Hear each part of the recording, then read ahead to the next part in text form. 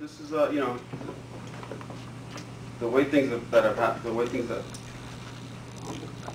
how things have happened in my life, you know, are I guess that they haven't been scripted, but they were scripted for me. While I was in Iraq, I kept a little journal because no one really talks to each other out there when about the bad things that happen. I was telling the lady that, you know, it doesn't matter how decorated you get or how many medals and stuff, because you don't feel like you don't feel like you deserve it because you're so scared. And you know, if you know, we all say, you know, if they only knew, you know, that I was maybe peeing or crapping on myself at the same time, for lack of a better term, you know, when you guys said that I did all these great things. Well, that's the same way I feel about the book. I don't think I did anything particularly special.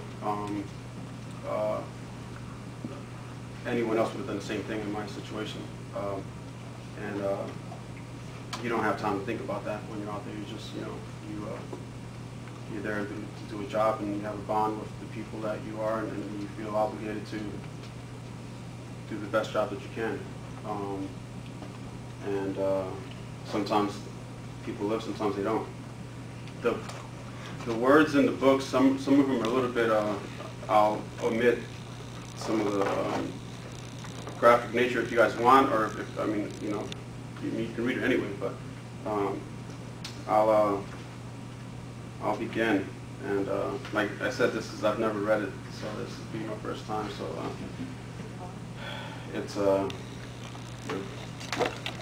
okay, it's titled Killed in Action, because our unit, I was a pharmacy tech. I came in the Navy as an interpreter, and I had a bunch of credit cards in college that I just didn't quite pay on time. So I lost my clearance as an interpreter, and I was offered corpsman school. And then I went to pharmacy tech school to avoid going with the Marines. So when I got the class for pharmacy tech, they said, well, you won't have to go to the Marines, but you have to take the training in order to go to pharmacy tech school. And I said, okay. They said, but don't worry about it. That's, you know, that was back in Vietnam. You won't have to do that. So I went to surgical shock school, and I did the training back in '97, '98, and was working in the pharmacy my whole career.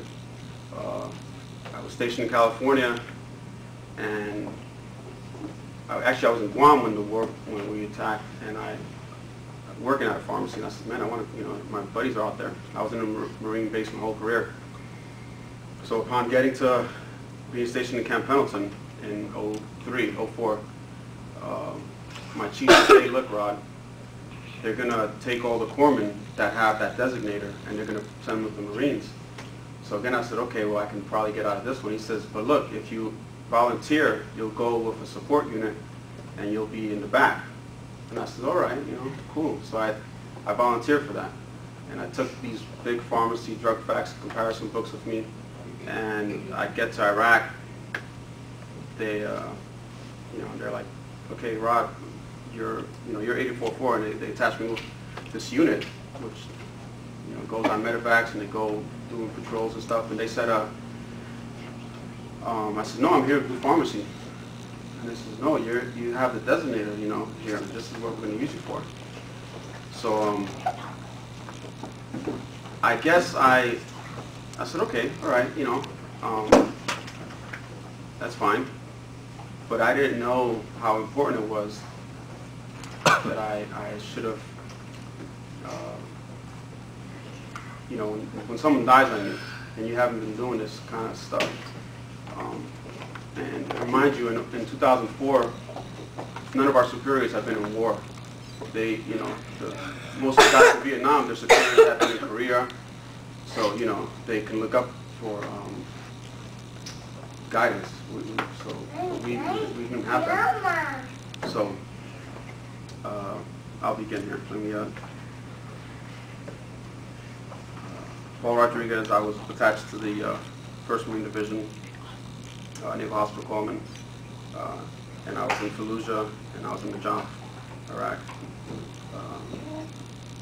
and it begins, we're sort of honorary Marines. They call us corpsmen. We're combat corpsmen, combat medics, but we're known as docs. That's our nickname. I had two brothers who were in the Marine Corps, and I had several uncles who were in the Marines and the Army. Some who served in Korea, some who served in Vietnam, and it was sort of a family legacy. I did go to college, but it is sort of a family legacy to join the armed forces and serve your country. I lost a family friend, like a cousin to me, in the World Trade Center attack. He was a police officer there. He died saving people. He was able to, thank God, save a couple of people before he passed away, and he probably wouldn't have had it any other way than that. My sister also was working in Tower 1. She made it out. She got trampled over, but she made it out alive, thank God. My brother had an office in Tower 2 and was stuck in a train on his way to a meeting there.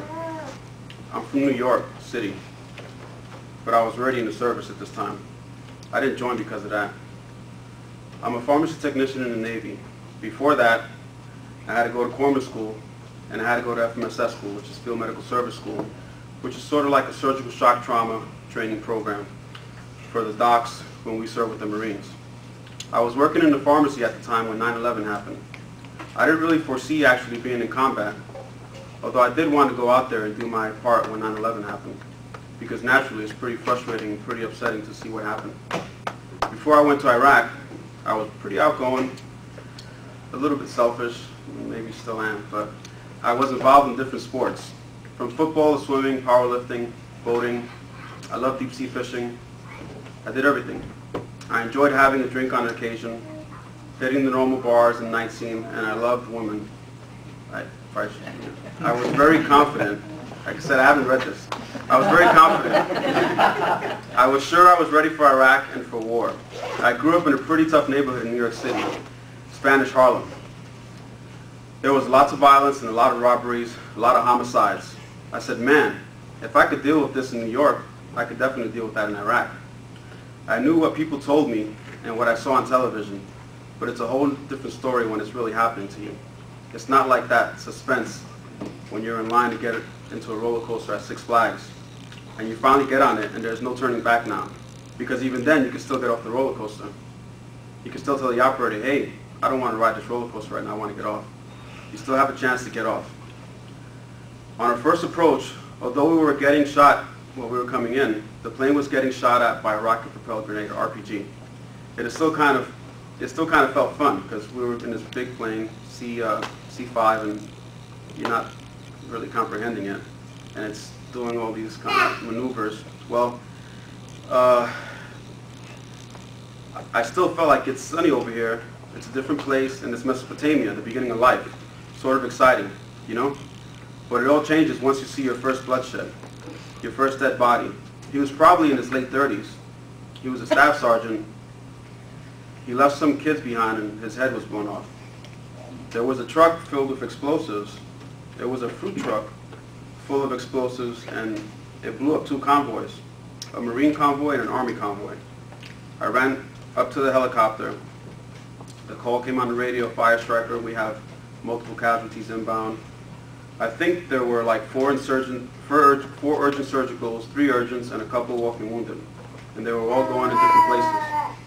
We weren't sure which was going to come to us. We got somewhere around 5 or 6 of them. You kind of lose focus on who else is coming in, and you just kind of keep focus on your casualty, on who you're going to be in charge of.